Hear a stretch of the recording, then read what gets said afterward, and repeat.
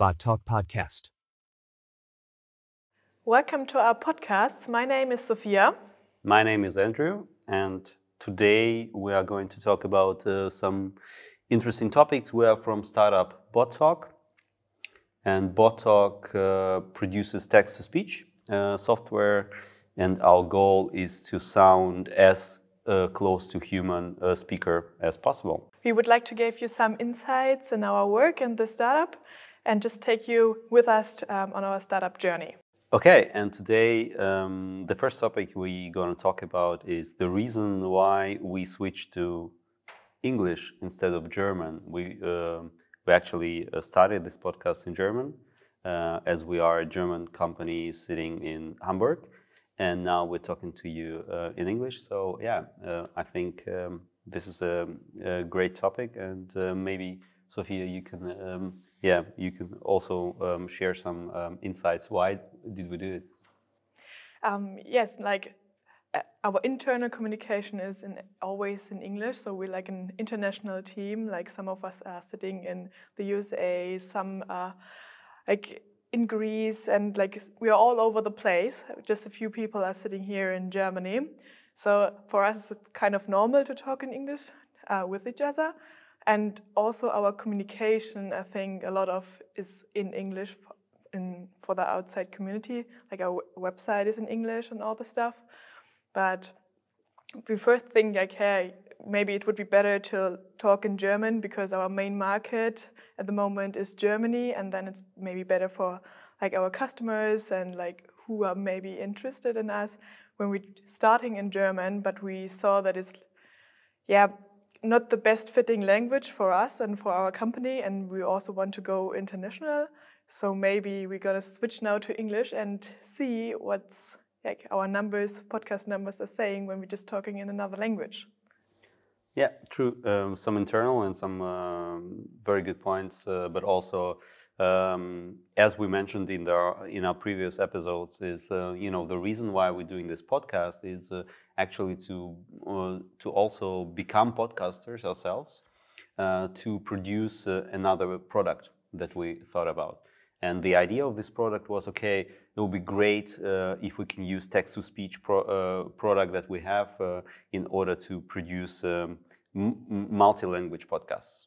Because our customers already producing podcasts, and the next step would be, okay, you are recording a podcast already, wouldn't it be great to actually translate what you're recording in your native language into another language and let our text-to-speech software translate that into audio. And that was our initial idea, and we tried it out. And it turns out you can produce pretty nice sounding podcasts using written text. The problem is how do you actually get the script? And because we are talking in a free-form fashion with each other, it is pretty difficult to translate what we are talking about into speech. So you could use speech-to-text software to do that, and we looked into that. We looked at the quality of what speech-to-text actually delivers right now at different levels. I think we tried Microsoft, IBM, and several others. And we thought, wow, this kind of free-form communication that we are doing right now, just a dialogue, if you try to kind of, look at the written script, it really doesn't look very good on paper. And when what's worse, when you translate it in other languages, like, if you translate German to English, then it really doesn't look good. Because, all the small nuances, all the jokes, and so on and so forth, all the slang that we sometimes use just, gets lost in translation. So that is a great thing, I think, that we learned in a very short amount of time. And we saved a huge amount of work not building this product. Because, to kind of see for ourselves, okay, that's as an idea, this wouldn't be a good product. I think we still are focused on the product of podcasts, But I think the focus now is, okay, if you have a pre-created script for whatever you're doing, or if you are a blogger and you're writing something and you say, okay, I'm writing this stuff, can I take what I already written and just translate it into like audio in form from podcasts? That would work. Also translated it into different languages, that would work as well. But as I said before, this like a freestyle communication dialogue, I think it's not a great idea to try to do it yet in the form that we thought about it. Yeah. Yeah, I think everyone who tried to transcript an interview, maybe in university or somewhere else, know the struggle when you have like a 30-minute or an hour interview, which you need to transcript. It's like taking hours. So normally like the tenth of the time you need to transcript everything and see, okay, maybe there's like a grammar fault, or did I need to rewrite the sentence so when we translate it, that is like for everyone is understandable, and not that you are hearing then our podcast with our like free speech, how we're talking, and this is not like possible to understand. So I think this is like way easier than for us now first to focus on the English one, and on our product side that we have just our manuscript for everyone, and when we have this is like super easy to translate in different languages because we have really good tools to translate different texts, and then we just put it in our CMS. So we focus more on our main products we already have and see how it goes like this, and going further with this testings and experiments, and not like taking too much time now building some speech to text, which is really, really good, because I think this would be like taking like a long time to produce. Yeah, indeed. And yeah, that's one of the things that we wanted to do. And I think we are succeeding in that, to be faster and to make the decisions to kill our ideas also faster. Before like it's too late, or we spend too much time, too much money, too many resources into building them. Just kill the ideas that don't work. And producing this podcast is one of the benefits of that, as becoming the podcast producers ourselves and see, okay, how audio actually works, what is needed and what is not maybe needed in this kind of space. Yeah, so I think that's a good learning, and yeah, I'm very keen on seeing how the numbers are going to be when we go international, and update our feed and say, okay, now we're not only in Germany but everywhere in the world. And so to the international viewers, thank you, welcome, and yeah, like, subscribe, and whatever you must do on our YouTube channel, or whatever, or even rate us on iTunes. That's very important. I think topic number 2 that we were thinking about today when we prepared the show notes was, let's maybe talk about our second product that is rolling out pretty successful, I would say, and that is audiobooks. So Sophia, you are working closely with the team that produces audiobooks. Maybe you can tell the audience some more about that process. Yeah, sure. So we're not just focusing on the product, podcast product, and also on the audiobooks. So we successfully produced our first audiobook this week, and this goes really, really good, especially. So we have hired one new person in our QA team. It's Franzi. She's working just on the audiobook production, because when we get the manuscript from our customers, so they prepare like everything that is like a good written text for our bot. But when we paste it in, so there's like some spelling mistakes, and sometimes, we need some more pauses, so we have good listening comprehension. So we have Franzi. She's hearing the whole audiobook and going through every point and see like how can I like achieve the highest quality and make the comprehension better for the book. Mm-hmm. And normally when it's like a audiobook for 4 hours, she's taking the third of the amount of the time. So she's taking like 12 hours for the correction. And then we sent it to our customers, and they said, like, yeah, okay, this is pretty good. We are like really happy with this, but we have some things which is not like perfectly. I mean, this is like not a surprise because it's our first audiobook, and we then have a look and see, okay, sometimes we need some more pauses. So when we have like a bullet points list, then sometimes our bot is like running through the list, and then it's like not good to understand. So we focused more on this, like, okay, we need to make a pause after every bullet points, and we need to make some improvements on this. And then one of our team member, Adani, had a great idea. He said, okay, for the future, it would be like better. So we making the first chapter, produce it also with our QA team. That is, everyone is making like the improvements, and then we're gonna send it to our customers and see, hey, what are you thinking about?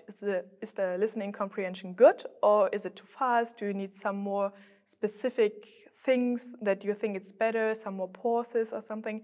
Because everyone has like a different feeling what's hearing good. And I think this was like a really good idea we had like during this process of the audiobook production. So we're gonna send now for every book first to the customer, one chapter is hearing, okay, what do you think about it? Is it fine for you, or do we have like super specific things, and what do you want? Yeah, that's a great idea. I think also, and I think the whole kind of know-how of BotTalk is based on the experience that we get from news publishers, and now we are getting with the new customers or new customer verticals. And the way tech side is is structured at BotTalk is that our machine learning part of the software we built is able to recognize the errors. And so, and the reason why it's able to recognize these errors is that sometime in the beginning we it was a manual input from our students, from anyone working on quality assurance for audio, and then we translated this manual input into models. And now our software can really good recognize where could be the errors in the pronunciation of the words. So it can recognize, okay, this word may be sounding off, or this is a personal name, and that doesn't sound so good. But that depends on the style of the text and on the genre of the text, and that's why the good thing about audiobooks is that it broadens our horizon of what we can do with our text-to-speech engine.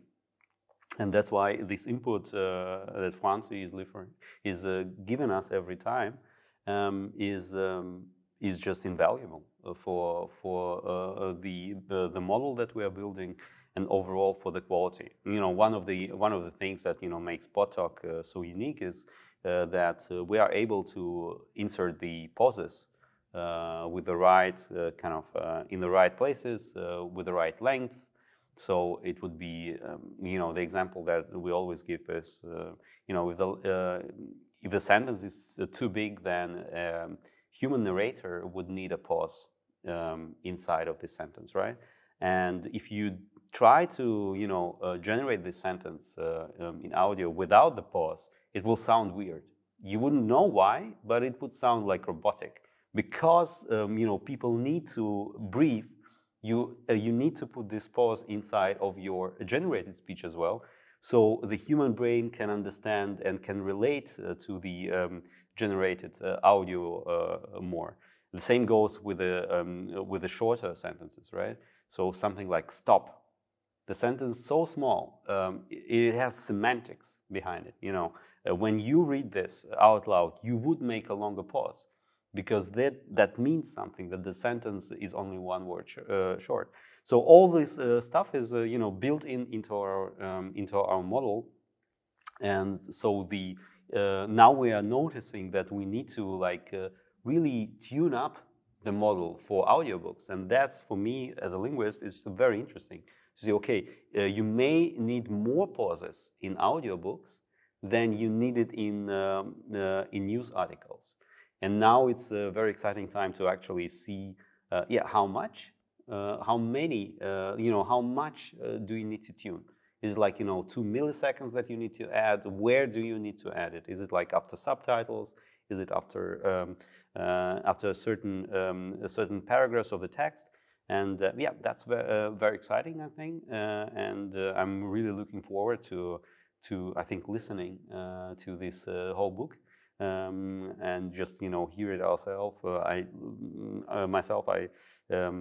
took a small peek behind the scenes, and it does sound really good already, and I'm very excited. And I'm very excited also about the customer feedback and the listener feedback after that, to actually hear people realizing, wow, that is a quality that we did not expect. That is something that is, I think, very rewarding. I don't know about you, but I think every time we try to pitch this idea for investors or for our clients, I think this part where either me or you show the quality of the speech, it's always like, wow, why does it sound so good? So I don't know, for me it's the most rewarding thing in this whole company is just this one phrase or this one slide or the reaction after this one slide when we show, okay, and that's how BotTalk sounds. Yeah, that's right. Normally the people are always thinking oh, now the computer generated speech is not that good, it's not hearing nice for me. And always when I show it to the customers, they are really surprised about it, about our quality and how human it sounds. So this is pretty good. And last week I had also a call with a newspaper from Austria, and they said no, we want a German speech, yeah sure, but we want it with an Austrian accent. And they said, yeah, but we saw it on your platform that it's possible. And then I showed them also this with our accent, and they said, yeah, that's pretty comfy for us because our listeners would like to hear it with this accent, and then it's way better for them to understand it and feel comfortable with it. And this is always a really nice experience. Yeah, sure. And I think the topic number 3 that is connected to this one is has to do with discussion that I had with our CTO, Igor, and the input from our quality assurance team. So in order for BotTalk, and the question was very, very simple, our head of QA was confused. He said, okay, I don't understand, what we are really trying to achieve with QA, with quality assurance. On one hand, we want to have our quality of audio, of speech, on the highest level on the market. This is the benchmark, right? We want to go out there and say, BotTalk has the best quality of speech out there. On the other hand, we have also issues or standard QA issues this button doesn't work, or our interface is broken, or I don't know, API is lagging, or whatever, some software bugs inside of the platform that every software has. And that actually was the moment that was very daunting for me to realize, wow, there are so many things that I think are completely clear that I really need to communicate even more clearly to the members of the team. And so we had a call with Igor, and I tried to explain this once again and say, okay, yes, we are a software company, so of course we need to have a classical QA and testers that test for software bugs, things like the registration works, the confirmation mail arrives and stuff like that. And for that, we really need to create the suite of tests that our QA engineers can go through regularly after every release and make sure that everything works, and the majority of those tests should be automated as well. So so we don't have to spend much time with that, and and the bugs that customers already send us also have to be managed somehow with this kind of quality assurance part of the team. But another quality assurance that is very unique for BotTalk is, and that we don't see with other companies, is that's a quality of speech. The quality. This is the integral part of our software that nobody actually sees on the outside. So this is the thing that they hear. But in order for this to work, it has to be so many things have to be made inside of a platform. So it catches those errors in pronunciation. So when the software itself is not sure if it's an error or not, then the human validation should go through. And it has to be internationalized. It has to work not only in English, but in all the 127 languages and dialects that we support. And it has to be scalable. So when we go into like a Swedish market, we could give only this part of our software to some people that actually speak Swedish, and be sure that this is only hear this kind of thing. You don't need to know the whole majority of what doing. Your job is just to hear those nuances. Are they sound? Are we and correct them if they're wrong. So this was the great kind of also topic, I think, and that we discussed, and also had major implications on product development, but also on hiring and staffing. This is something like we are now struggling, of course, because we are getting better and better and better in recognizing those errors. So the people that used to sit down and hear those texts for us, those small nuances, they get frustrated, right? So because you sit down for 8 hours and you listen a week, whatever, and you listen to those texts, and majority of them are perfect. 99% of those long texts are perfect. So of course, in the beginning, people were hearing those texts, and in every text we had a couple of errors, and that was maybe not the most exciting job in the world, but that was still rewarding. You did some good. But after you hear 200 articles, and in those 200 articles you only find 2 errors, that must be very difficult. And that is both product problem. We need to change our product to make this process more efficient, and of course people problem that we need to kind of solve both of it. And and that was very exciting for me this part of the week, to figure out, okay, what is of this is a people problem, what is of this is a psychological problem, what is of this is software problem. And I don't know, you talk with our QA team pretty often, so what is your take on this part of our uniqueness? I mean, on the first, I think it's pretty good that our speech is getting so good that our QA team is listening to it 8 hours and not recognizing any faults. But otherwise, I can good understand that it's not the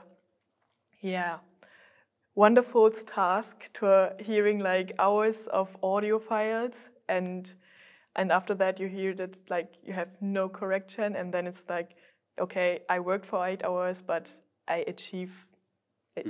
It feels like nothing.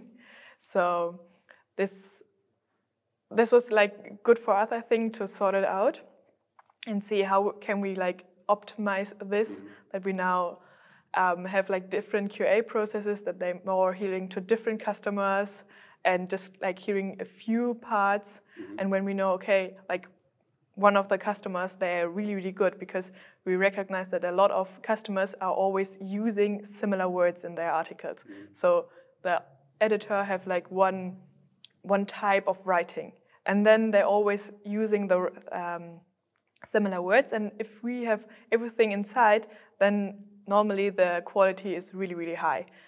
And on the other side, now on the audiobooks, we see, okay, we have like lots of pages on in our dictionaries where we correct the words, because this is now a completely different field and completely different words which are using there. And there we need like to make our improvements, and then it's like more fun for our QA team going to the process and always like find something. So this is like pretty interesting, I think, to see like every customers when they're like reaching a point of the quality that after that is like it's really good, and then we don't have to pay like too much attention anymore on this, because now we achieved it, and then it's like we just like need to make some, once a week we need to hear it, and then it's fine.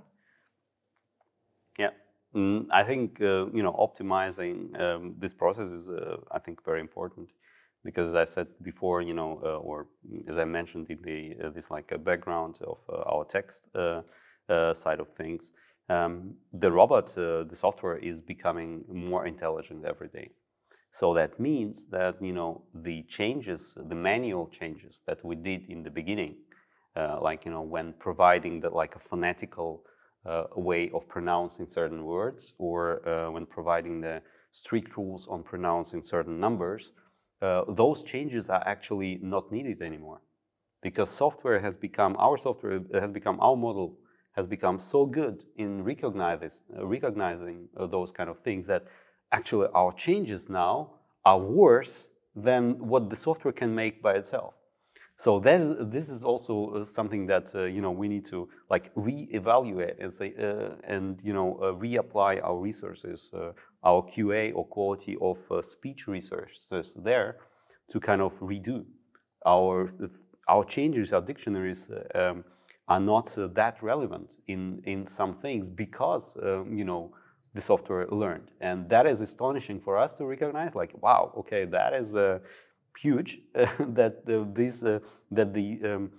machine is now better in pronouncing that better than our suggestion. So this is like very, very exciting time, I think, for like artificial intelligence, and for things that this thing can do at the moment, or recognizing the numbers and saying, okay, I understand this is actually a year and not some kind of number, and I think this is the date, or I think this is the time and date, and so on and so forth. And I think it's very exciting, and this is kind of the point where, because the software became intelligent, we need to build more intelligent tools to kind of to make the work of our QA team even worthwhile. To make their work not as artificial as it was before, not as straightforward as before, but they now need to do more intelligent work and more things that humans are good for, where human intuition is good for, and so on and so forth. And I'm looking at that and thinking, okay, when we will be so good that we maybe sometime don't even need a QA in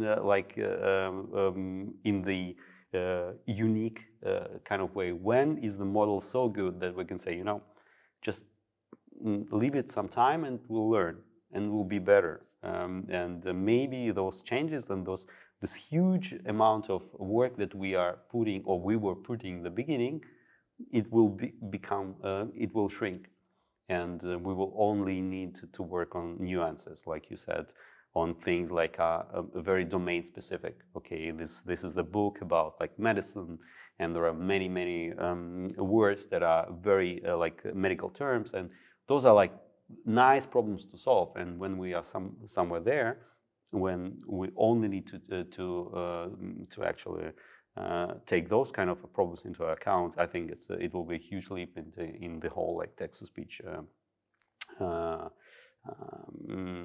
software that we built. Yeah. Yes, of course, that would be like the best case scenario when we have like the bot is correcting everything on their self, and we don't have to like a huge QA team which is improving everything. I think this takes a bit time, but I'm sure that we're gonna reach this point, and then we just need like to have a small QA team, have a look on just a few things, and the bot is like perfectly itself. Yeah, yeah, and it will happen, and it's happening quicker than I anticipated. I always, in my talks, I always say, okay, 3 to 5 years time is when you will not hear the difference. But I think it will be even quicker than that. So yeah, stay tuned. Yeah, okay, Andre, thank you for all your insights. I think I also learned a lot today from the QA side, also from your view. So it was also pretty interesting for us, or for me. Yeah, and thank you for the insights from the audiobooks perspective and from the process that we are doing there. It was also helpful, and I think that's a great thing to kind of have every week, also to learn from each other, and maybe we also help someone else out there with some insights or some things that to think about from the field of startups or from text-to-speech, wherever. And yeah, we join you next week. Till then.